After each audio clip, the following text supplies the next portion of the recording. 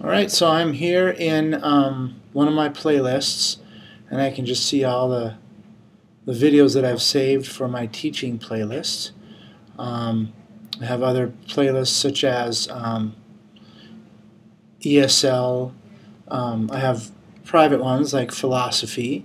I have health here, how-to sports, and different things like that. Learning about math, learn and teach math. I don't know what the difference there is. Learning about technology. And so I have all these different categories of videos that I've saved. Hundreds of videos, I think, probably, if I added them all up. Yeah, here's 184 just in the favorites video.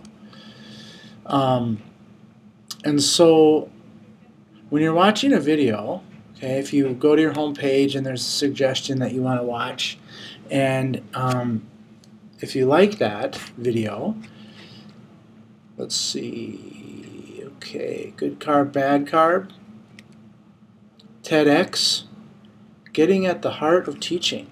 Okay, so we're watching this video, we like the video, stop, and we go down to add to, and then it will load my different playlists. Okay, shh.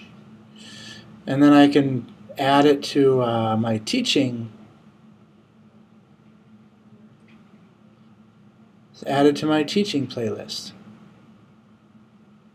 So I just added it to my teaching playlist because I like it, and now it will be there in that playlist. I can watch it later. Sound good?